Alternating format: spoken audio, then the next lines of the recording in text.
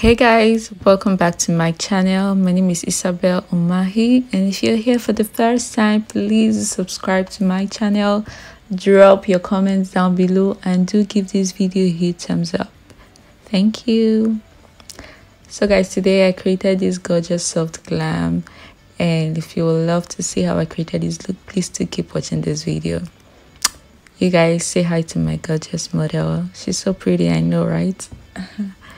So I started this makeup by cleansing the face, of course, and then I started my prep by hydrating the face, and then I finished off my prep. You guys watch my prep video down below to get how I do my prep, what I think about when I'm doing my prep. All the details of my prep is in the video down below. So now I'm applying a primer on her face. I use the Sacha mattifying primer, and I just prep the T-zones. What I'm doing now is going in with Anastasia Beverly Hills illuminator in pearl, and I'm just applying it at the high point of her face, her forehead, the high point of her cheekbone, the tip of her nose. This will just create an illuminating effect. That's why I'm doing it, because I'm not going to be using so much highlighter for this makeup. Right now I'm going in with my foundation, and I mixed the NYX Born to Glow foundation and my Hudabeauty in cinnamon. I mixed this with the Born to Glow in caramel. Yeah, I mixed those two foundations to get this tone, and I'm just applying this with my buffing brush, and I'll be blending it on her face. I know it kind of feels like it's a little bit darker than her, but I wanted to go with a shade that was more yellow, because her undertone is kind of yellow. Yeah, and some parts were kind of white, but I did not want to make her face pale, so I wanted to just paint a color. Then when I'm highlighting, I could now bring up all those white parts in some parts of her face, instead of going around and making her all around just kind of pale and then still highlight and go lighter. The finished look would just be a bright face that would not look cute. So I'm done with my foundation. Now I'm going in with my concealer. So now I'm going in with a lighter concealer. So this is a Too Faced Born This Way concealer in golden beige, and I'm just gonna be applying this just the high point of the face, the forehead, the bridge of the nose, the jaw, the sides of the mouth. I'm going to be highlighting all those parts of her face with this. So I'm just going to let this, I just want this video you all to see how I apply the highlighting. So now I'm just going to take my time to blend, and I'm just going to let this video play out on my blending. I'm going to fast forward some parts because it gets a bit long, but I just want you all to watch the blending process for a bit, because I feel like I do fast forward my videos a bit sometimes and just cut out some areas of blending. So I kind of just want you all to see the process of blending. So like you don't just apply and just quickly blend. You need to take your time, except you're doing your own face, then okay, whatever works your boat. But if you're doing a client's face, you really need to take your time and let that concealer blend. Let that foundation blend. Let whatever you're doing, take your time and blend that shit, sis. Sorry, I'm swearing, but just blend it, please.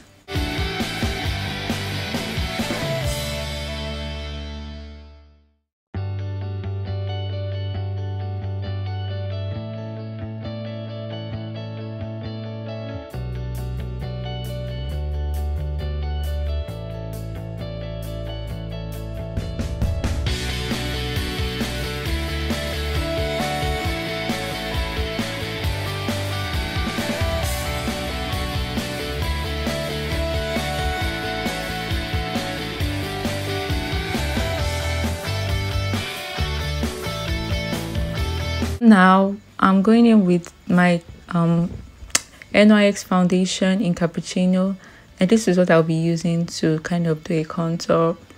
Not really a contour, I'm just bronzing.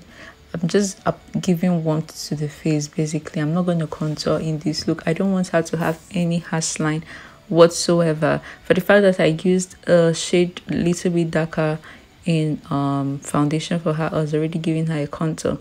So right now what I'm doing is just bronzing. So I'm using this foundation. You can see it's kind of almost her shade, so it's not really giving that contour effect. That is it. I just wanted a little bit of a bronzy effect. After that, I'm using my Eye Magic palette. I'm using the peach color, as you all know, and I'm just applying it at the high point of her face. I mixed a little bit of pink into, but I'm just using a little. I'm not going with so much product on this look. We're trying to keep this look as natural as possible. You get it. This is soft glam. We're trying to keep it as soft as possible. We're trying to keep everything at minimal blush, minimal foundation, concealer. We're not doing the most, and when you do the most, blend. When you blend, it fades off a bit. So yeah, I'm gonna blend everything, all the blush I applied. I'm just gonna blend it until it feels blended. Everything feels like skin. So I keep looking at her until I feel everything is blended.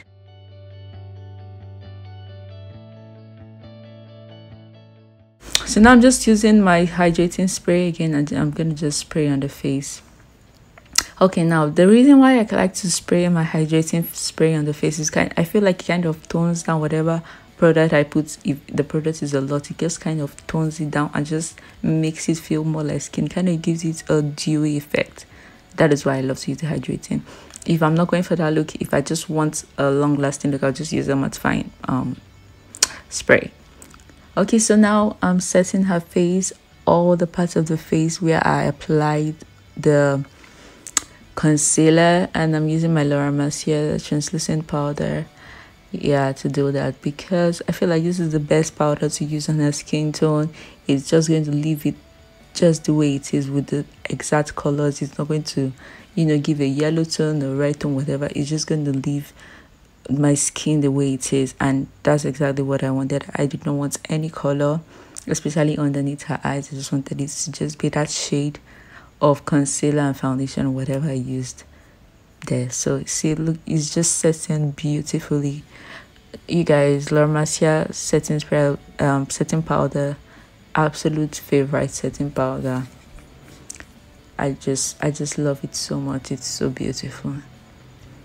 I feel like the Merak cosmetic setting powder actually comes second close. You guys get that setting powder in Nigeria and you cannot afford the Laurameicer setting powder, you'll go get Merak cosmetic setting powder in ginger.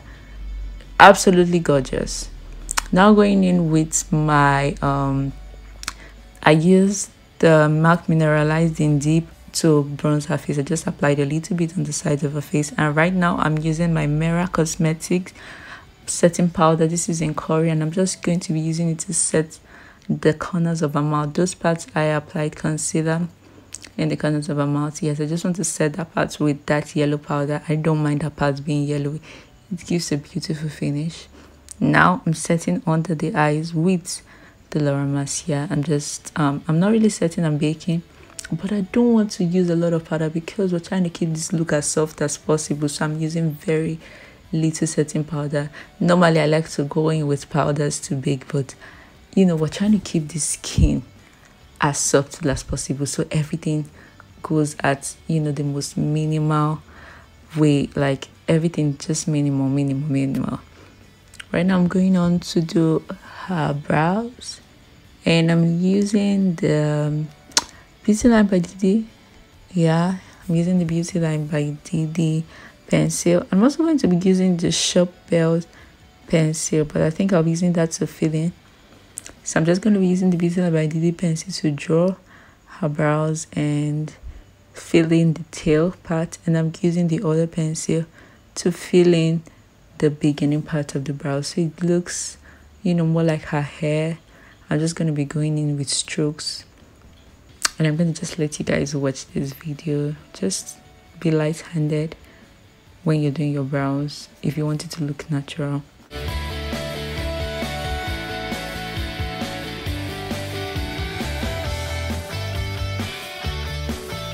Okay, right now I'm going in with concealer to clean up her brows, but what I used actually her shade of foundation and the concealer I used to highlight. So her shade of foundation to begin the brows, so it just blends like her skin tone. I didn't want anything light, I didn't want anything darker. I just wanted to have that exact shade of her foundation. And then to highlight the brow bone, I'm using the Born This Way concealer, the Too Faced Born This Way concealer in Golden Beige, the same one, to highlight her brow bone. I'll also be using her foundation for the top of her brows to clean that up. So when I blend it, it's just going to still blend like her skin. There will be no harsh line.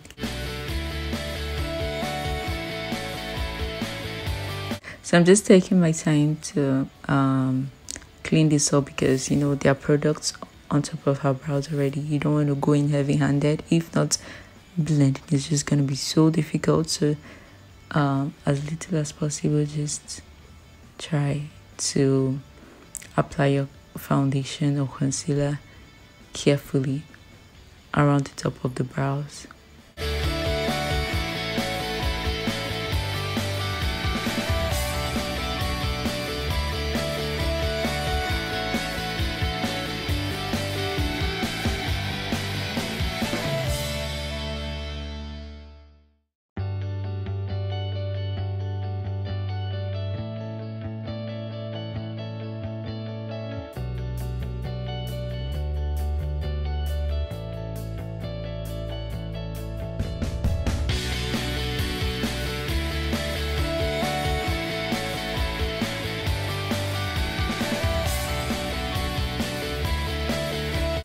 So right now I'm just going to be cleaning up the brows, blending it out, and after blending it out, I'm going to be using this setting powder, the Merak Cosmetics setting powder in Curry, and I'm going to be using to set the entire brow.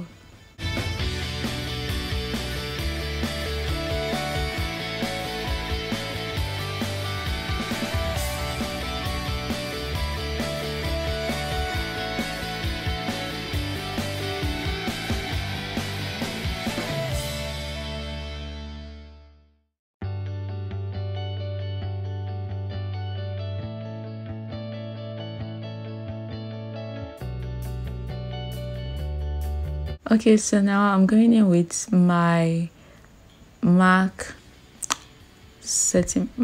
powder. This is in Dark Deep, and I'm just going to be using it as a transition color for her crease. I'm just applying it a little bit as a transition color.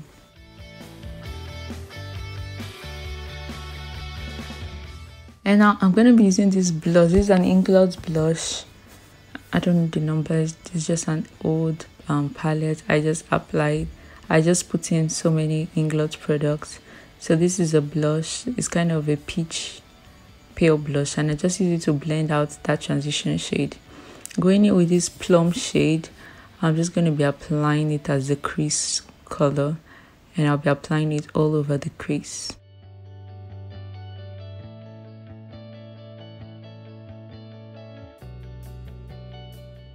Now I'm applying my NYX glitter glue. I'll be applying this all over the lid. This is also really great for matte eyeshadows.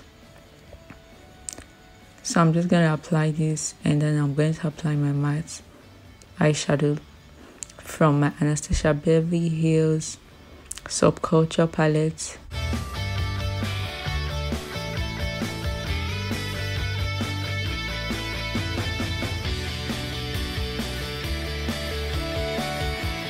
So I'm going in with those two shades, and I'll be applying that as my lid color. So it's kind of like a peachish nude color.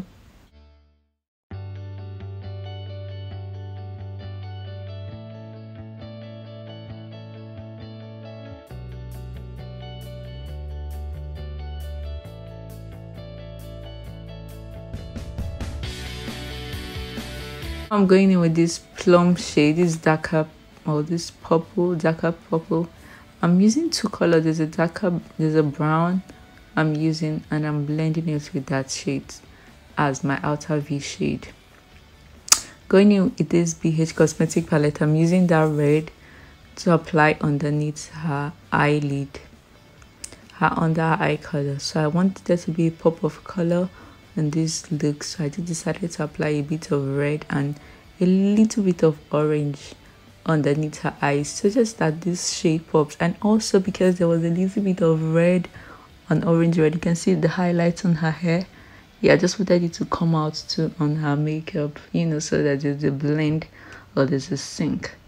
So now what I'm doing is I'm going in with my darkest shade of purple in this subculture palette, and I'm using it to kind of smoke out her eyes. I'm kind of dragging it out a bit to the outer corner of the eyes, just to create a smoky effect with this purple.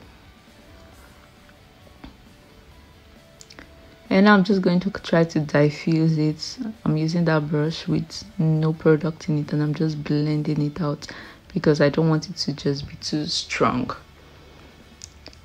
I'm lining with my Merak cosmetic pencil. This is the black pencil, and after lining it with this pencil, I'll just smoke it out a little bit. Going in with my NYX Epic liner, I'm just going to line my eyes. And after lining, I'm going to be applying lashes. Oh, okay. I think I went in with the Luztaz cosmetic glitter. This is in Radiance. So I just applied a little bit of this shimmer on top of her eye. Just it gives a sparkle. Yeah, now I've done my lashes. I used the Voan beauty lashes. And now I'm just doing mascara underneath her eyes with the Zaron 4-in-1 mascara. So now I'm taking off all the powder, all the excess powder, all the baking, using my Dabel cosmetics. I'm using a shade of powder, and I'm just going to be blending that all over her face. Guys, this look is so pretty. What do you all think? Please, guys, drop your comments below. Encourage. Don't you like these videos? Drop your comments, please. So now I'm going in with my Sephora powder. This is in sand. And I'm just going to be using it to dust out that excess setting powder, the bake. I'm just dusting it out. And I'm using this to blend under her eyes. Take your time to blend this. And now I'm using that same blush I used on that her crease area, and I'm just applying this as a blush color.